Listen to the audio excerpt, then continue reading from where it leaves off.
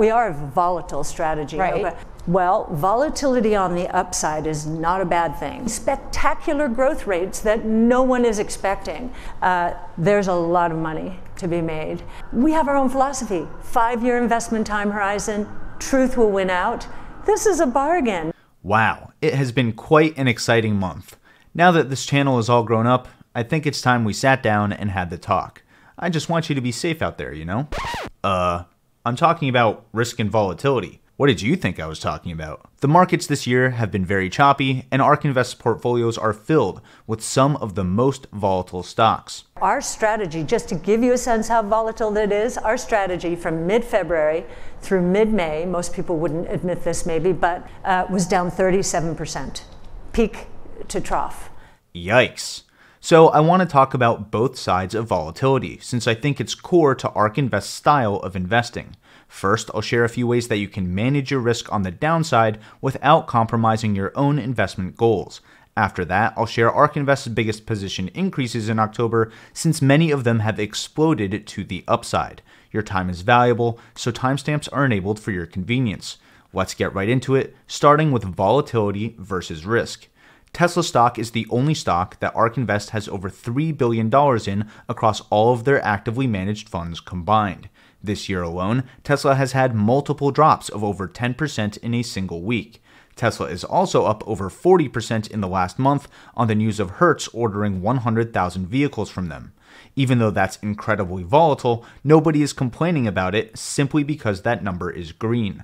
As investors, shouldn't we all be complaining about this? I definitely want to hold more Tesla stock, and it just got way more expensive to buy. The only other stock that ARK Invest has over $2 billion in is Teladoc, ticker symbol TDOC, and its share price has fallen off of 2 separate cliffs, and it spent the entire summer in a landslide. Everyone is complaining about this stock because it's been grossly underperforming the market and has been dragging down every ARK Invest fund that it's in, which is most of them. I think this is a great company, and it's basically been on sale all year. As investors, shouldn't we be loving that? I'm not a financial advisor, and none of this is financial advice, but in my opinion, buying an asset low and selling it high is a good way to make money. I'm not being sarcastic here, my point is very simple. The stock price going down is just as important to making money as the stock price going up. So, if you find yourself worrying about both sides of volatility, here are some ideas to help you turn this lose-lose into a win-win. First off, there's nothing wrong with defining your personal boundaries as an investor and sticking to them. If roller coasters aren't for you, don't get on the ride. People don't say that enough. However, you should know that unlike a roller coaster, you don't have to put all of your money in very volatile stocks if you don't want to. And if you do want to, you can still choose to average that money in over time instead of getting on the ride all at once. Even though it's not always easy, averaging in prevents you from buying at the top and is actually the simplest form of good risk management. Diversifying your holdings is another form of good risk management. Here's an example of a great little micro portfolio of just 4 holdings: Tesla, Palantir, the Grayscale Bitcoin Trust, and SPY, which tracks the S&P 500. In just 3 individual positions, you've got exposure to the bleeding edge of artificial intelligence, energy storage, robotics, enterprise software in a wide variety of growing markets, and a cryptocurrency that more and more institutions are starting to put on their balance sheets. Then you can use the S&P 500 as a hedge and lower the volatility of this little portfolio, all while still getting very reasonable returns. The less confident you are in picking your own stocks, the more you can consider putting into SPY until you clarify your position on the individual companies that you chose. It's not all or nothing, and people don't say that enough. I get it. We all have lives filled with more important things to do than tracking the stock market and reading investor presentations all day. Yeah, totally. That's where funds and money managers come in. You can have a certified professional control some or all of your money through different types of accounts and investment vehicles that use a wide variety of strategies. Don't let any knucklehead on YouTube tell you that there's something wrong with your retirement fund from Vanguard or Fidelity. Not even me. For me personally, though, I want an investor that aligns with my vision of the future and the technologies that I think are making the world a better place. I want a fund manager who can forecast these technologies reasonably well into the future and buy them at the right price today, kind of like a value investor would, but with a framework that works better for the young, small cap, volatile types of stocks that I like to hold. Here's a clip from a recent Bloomberg interview with one such fund manager talking about volatility. I actually enjoy pushback because, again, it tells me we're not in a bubble. Right. And, as a portfolio manager, I much prefer to be climbing a wall of worry.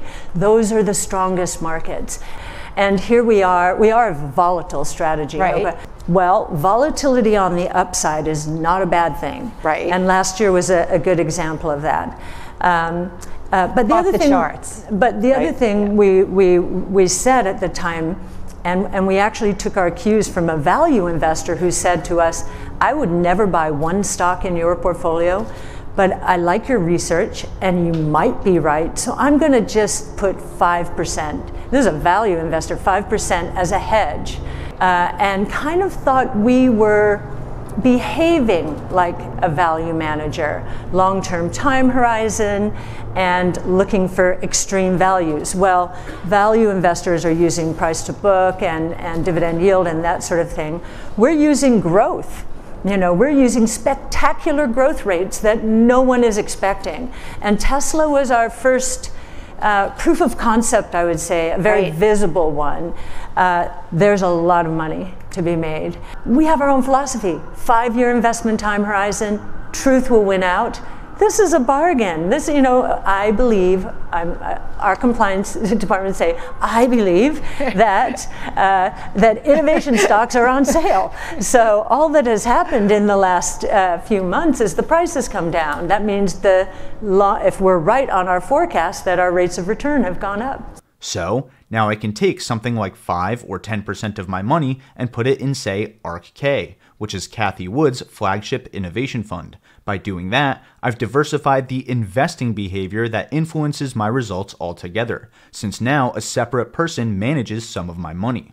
I also end up gaining exposure to some new areas of technology, like genomics and streaming and entertainment, all in just 5 tickers and all without compromising on my personal investment philosophy. I know what I hold, and if I don't, I at least can understand why my fund manager holds it at a high level.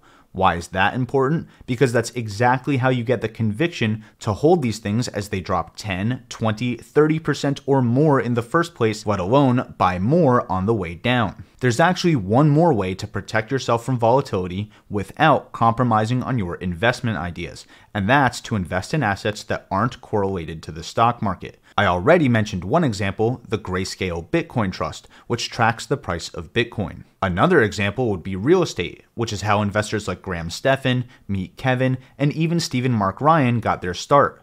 They can go for more volatile kinds of growth stocks because they've spread their overall financial risk across different types of asset classes like real estate and crypto. As a fan of all 3 of those channels, I don't think they point this out enough. Well, not everyone can afford a mortgage and not everyone is comfortable holding crypto. So how can we invest in assets that aren't correlated to the stock market? I actually spent a lot of time digging into this, and the partner for today's video is a great way to do just that. Masterworks.io is the only platform that lets you invest in multi-million-dollar paintings without breaking the bank. I like Masterworks because, according to a recent report by Citibank, art had the lowest correlation to the stock market of any major asset class. If an asset class is uncorrelated with another asset class, that simply means that they behave differently. Before I found Masterworks.io, I thought investing in art was only a hobby for the super wealthy, but I was wrong. Contemporary art pieces have almost tripled the S&P 500's total return from 1995 to 2020, according to another study by Citibank. That's why billionaire art collectors end up allocating between 10 and 30% of their overall portfolios to art. That's way more than you thought, right? On top of that, the $1.7 trillion held in art today is expected to grow by another 53% in the next 5 years, according to the accounting firm Deloitte. Masterworks is the largest buyer in the art market today, and it's looking to spend another $400 million on fine art in the next year alone. Then their platform allows you to invest in those paintings just like you would buy shares in a public company. That means that Masterworks.io is disrupting one of the most exclusive asset classes in history by giving everyone frictionless access to fine art. not just the ultra wealthy, and that is really important to me. Here's how you can invest. Let's say you think this painting by Banksy is going to appreciate nicely. You would simply go to masterworks.io, select the number of shares you want, and then buy them. Now that you're invested in the painting, you can either wait for it to be sold, or if you want access to your money sooner, you can sell your shares through their secondary market to somebody else. In 2020, investors saw a 32% net return on their sale of Banksy's Mona Lisa. That's 2 times better than the S&P 500. I think the reason that Masterworks has such a long waitlist is because they're making something that used to be impossible so easy. So I reached out to them to give you all VIP access to their latest offerings if that's how you want to diversify your portfolio. I'll leave a link to that offer for you in the description below. Hopefully I've given you some useful ways on how to manage your investment risk without compromising your investment goals or the kinds of stocks that you like the most. The reason I wanted to share that with you is because a lot of ARK Invest's biggest increases over this past month have already exploded in price, so they now have a much bigger downside. Let me walk you through them. Here's a table of all 156 positions that Cathie Wood currently has when you combine her 6 actively managed funds. Each row is one stock. The rows are sorted by Cathie Wood's total position size in that stock, and they're colored by the percent change in that position's size relative to the change in ARK Invest's assets under management. At the start of October, her funds had just under $38 billion in them total, and they now have just over $41 billion in them, which is a 9% increase in AUM. The more green the row, the more that position increased over the last month relative to that 9% number. The bigger the total position size, the lower the rank. Rank 1 is always Tesla. So when you see the clickbait headlines about Cathie Wood selling hundreds of millions of dollars worth of Tesla, you can check this table and see that it's still ARK Invest's biggest position by far, and the only reason she sold 16% of her shares is because they jumped nearly 40% in price. Likewise, Cathie Wood can increase the weight of her positions in 2 ways. She can buy more shares of the stock, which is the first column, or she can hold the stock as it continues to jump in price, which is the second column. So if we look at this second column, we can see that many of the positions on this list increased by double-digit percentages over the last month, including Tesla. Teladoc, Coinbase, and Unity Software all saw huge jumps in share price over the last month. This is huge volatility in ARK Invest's top positions, but this time it's to the upside. If you're taking screenshots, do so now, because I'm about to sort the table by the biggest changes in position size instead. Since this episode has been all about volatility and managing risk, let me keep pulling on that thread. Cathie Wood increased the size of her cash position by over 50%, which is one of the biggest monthly increases in her cash that I've seen since I've started tracking the data. It's never a bad idea to make sure that you have some cash sitting on the sidelines ready for that next deal. One such deal happened when Scorpion Capital released a short report on Ginkgo Bioworks at the start of the month, dropping the stock's price by over 20%. If you look at our trading, and we do publish our trades at the end of every day, we are not a momentum player. I was just talking about Ginkgo over there, and this is public. It got slammed 2 weeks ago by Scorpion, a new short, and so Ginkgo got smashed. It was down 50% over a few days over this short report.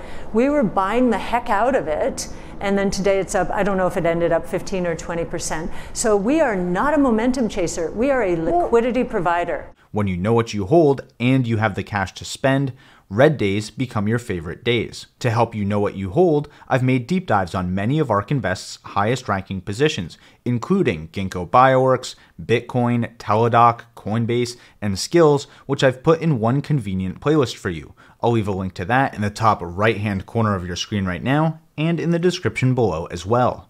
Now that the metaverse is a hot topic, I want to take another serious look at companies like Facebook, now Meta, and Snapchat as well. That's how the data drives the research that I share on this channel. I'm interested in a lot of these stocks, but they've just jumped in price, so I'm adding them to my watch list instead.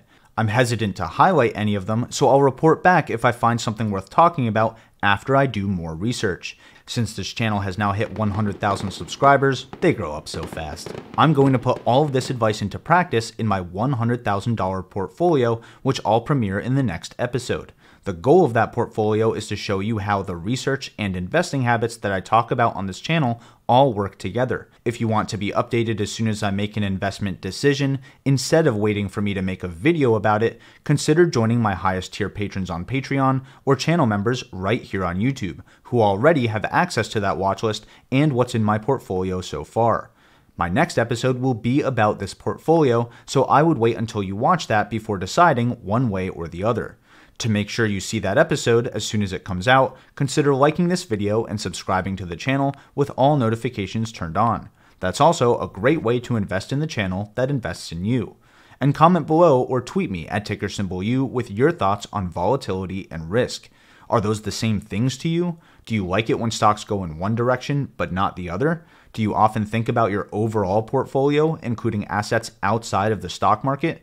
Do you do a good job managing your cash position and your watch list? I read all of my comments and tweets, and I'm excited to hear your thoughts.